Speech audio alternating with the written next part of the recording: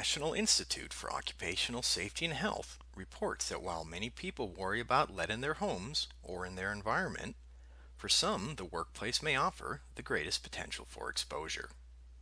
Lead is a toxic heavy metal. It can be combined with other metals to produce alloys. Lead and lead alloys are often used to make batteries, ammunition, and other metal products. In the past, lead was also regularly used in fuel, paint, ceramics, caulk, pipes, and solder, among other things. Due to potential health issues from exposure, the amount of lead used in these products today has lessened or has been removed. Though used less often, NIOSH reports that lead is still common in many industries, including construction, mining, and manufacturing.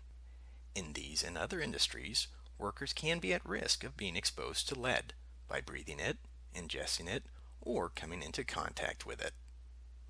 NIOSH provides the following information for workers about how lead exposure can occur. Workers can be exposed by breathing in lead fumes or lead dust. Lead fumes are produced during metal processing, when metal is being heated or soldered. Lead dust is produced when metal is being cut or when lead paint is sanded or removed. Lead fumes and lead dust do not have an odor, so workers may not know they are being exposed. Lead dust can settle on food, water, clothes, and other objects. If a worker eats, drinks, or smokes in areas where lead is being processed or stored, they could ingest it. Not washing one's hands before eating or touching one's mouth are also ways it could be ingested. Workers can also be exposed by coming into contact with lead dust. Some studies have found lead can be absorbed through skin. Workers that handle lead and then touch their eyes, nose, or mouth could be exposed. Lead dust can also get on clothes and hair. If this happens, it's possible that a worker could track home some of the lead dust, which may also expose their family. These are just a few things to know about lead exposure risks in the work environment. To learn more about this or other occupational, indoor air quality, health, safety, or property issues, please visit the websites shown on the screen.